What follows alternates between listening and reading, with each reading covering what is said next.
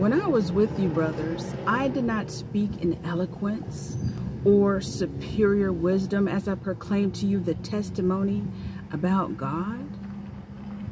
For I resolved to know nothing while I was with you except Jesus Christ and Him crucified. I came to you in weakness and fear and with much trembling. My message and my preaching were not with wise and persuasive words, but with demonstration of the Spirit's power, so that your faith might not rest on men's wisdom, but on God's power.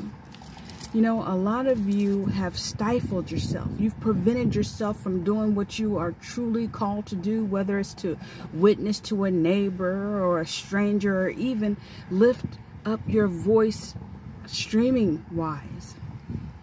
You know, because a lot of people, or some people, like to compare themselves with somebody else. You know, no, you're not so-and-so, and that's fine. Only you can bring your uniqueness, your flavor, and your testimony. See, God can only use you for certain things. So stop comparing yourself with someone else who's more experienced or more elaborate in what you're called to do, because remember, God wants to use you.